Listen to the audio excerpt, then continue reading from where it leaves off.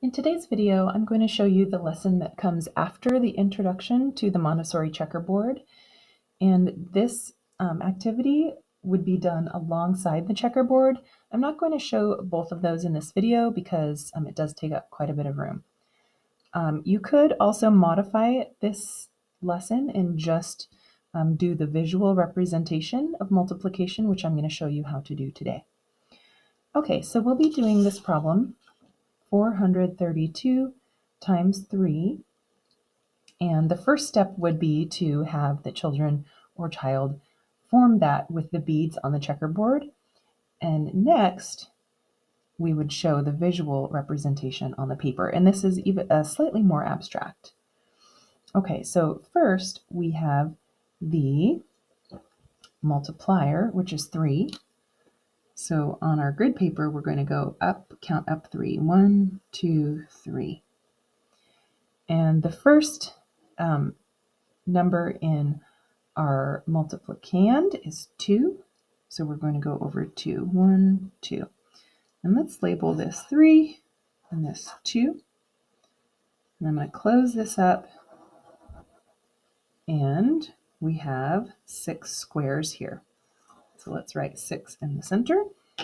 And this is dealing in units or the ones place. So I'm going to shade this in green just to keep that in mind, our place value. Okay, so next we're going to go to the tens, and we have 3 as our multiplier and 3 tens. So this is already here. We're going to go across 1, 2, 3. And we'll label that with a 3. So 3 times 3 is 9. And because that's actually 9 tens, we're going to color that in with our blue, which represents the tens place.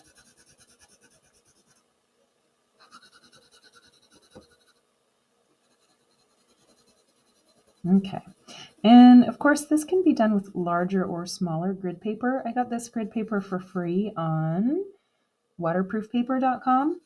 No sponsorship there. I just liked that they had a variety of free printable grid paper.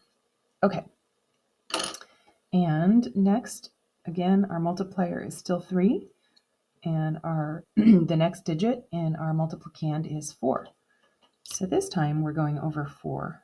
1, 2, 3, 4, and up 3. I'm going to close that. Label this 4. So 4 times 3, that equals 12. And that 12 is in the hundreds place. So we're going to color that in with our red, because that again represents the hundreds place in the Montessori math system. Okay, so we'll get that shaded in nicely. And the next step is to do an analysis of what we have here, okay, in order to find the product, because this is another way of showing a partial product. So I have this grid paper,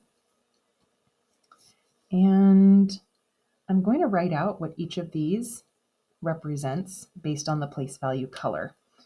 So I have 6 ones, or 6 units. So in the ones place, I'm actually going to skip down to here. I'm going to put 6. And I have 9, that's blue, so that represents tens. So I have 9 in the tens place, or 90, and I need my 0 here. Okay, now 12, this is in the hundreds place, but I can't put a 12 here. And so I put my 1 here, my 2 here, and my zeros as a placeholder. Now that might be a little confusing to some students if they see that, oh wait, but this is in the hundreds place. Why is the 1 over here in the thousands place? If they're confused by that, then you'll want to take out the golden beads or the base 10 blocks again, just to remind them that anytime we get to 10 of any one unit, we have to then exchange it for the next hierarchy up. Okay, so this is actually 1,200 or 12 hundreds.